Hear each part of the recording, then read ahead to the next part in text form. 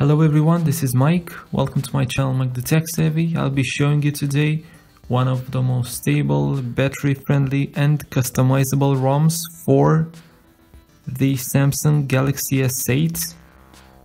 This ROM actually works for the international S8 and for the S8 Plus as well. I have here a normal S8.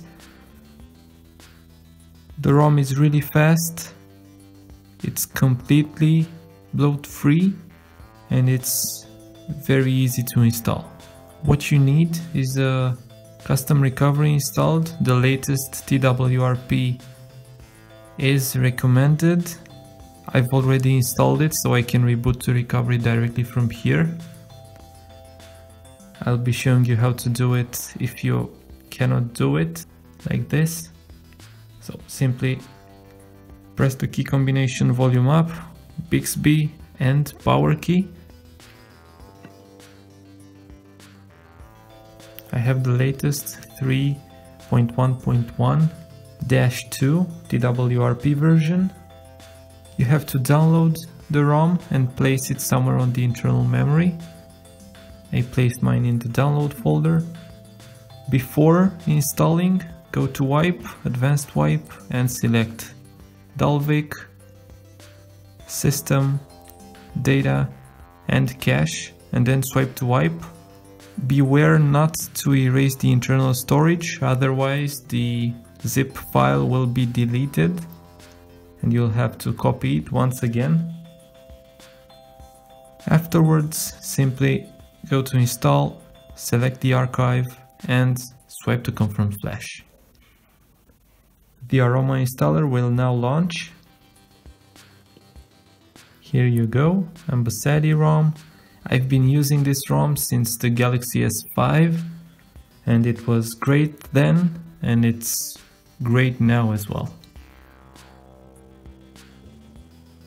Of course, you can see the full changelog here.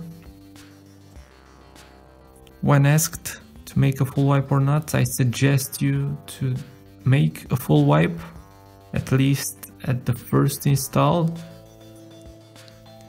Notorious kernel is probably the best one.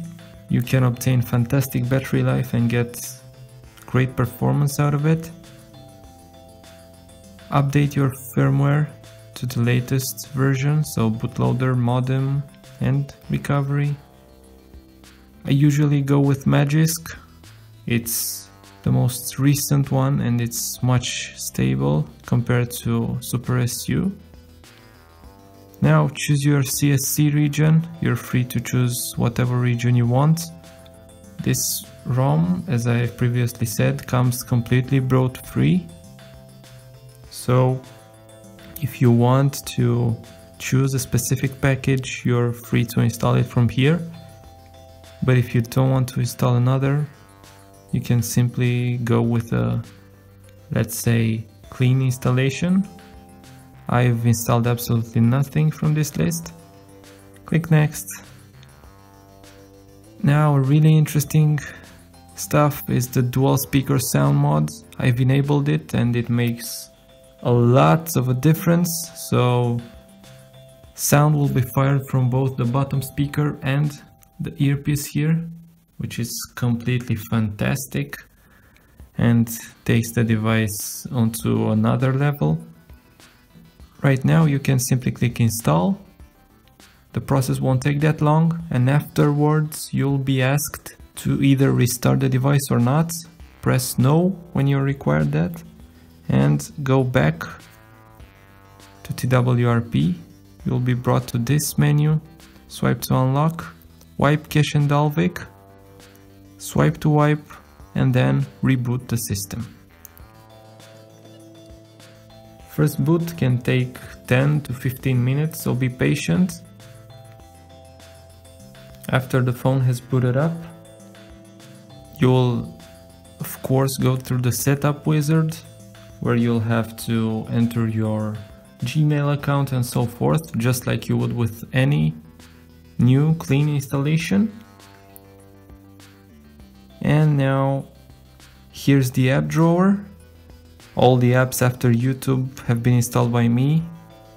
All the other ones have been pre-installed. So you can see it's completely bloat free.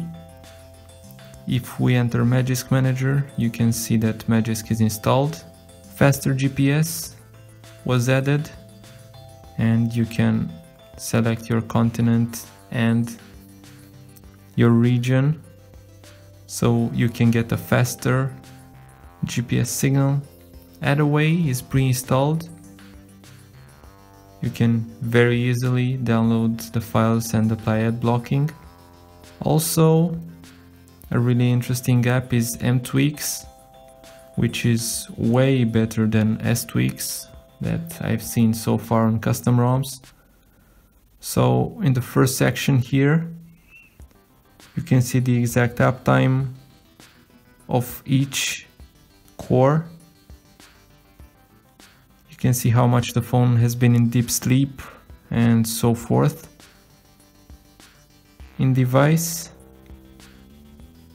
you have all the information about it. And now we get to the good stuff. So in CPU, you can choose to disable some specific CPU cores.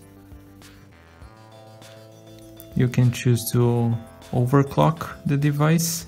The stock maximum frequency is 2.3 GHz, but you can overclock it to 2.5 GHz. The stock notorious setup comes underclocked to 2 GHz. This is more than enough for daily tasks and for games as well.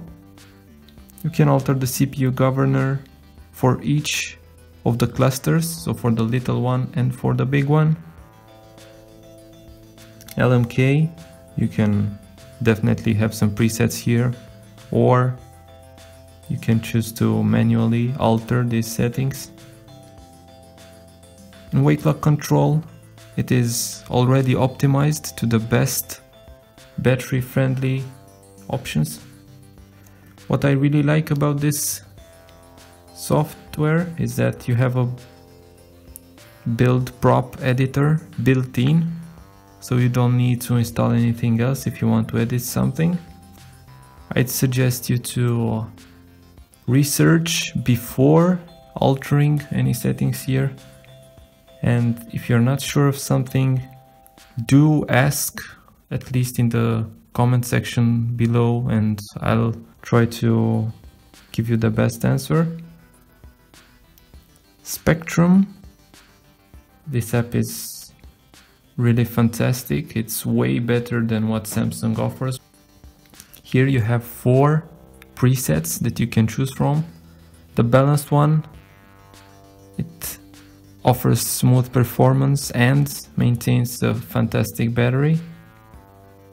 Performance one, of course, tuned for performance. If you want something even more, you can go for the gaming preset. This will definitely affect the battery life, so you should be in this preset only when you want something specific, and then you should revert to one of the 3 profiles above. And of course the battery profile, which underclocks the device and maintains the best battery life possible.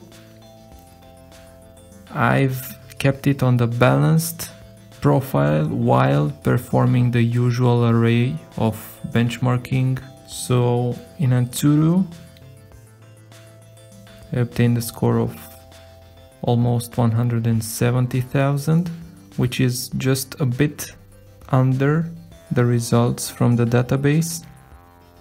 And in Geekbench, we have very good scores as well.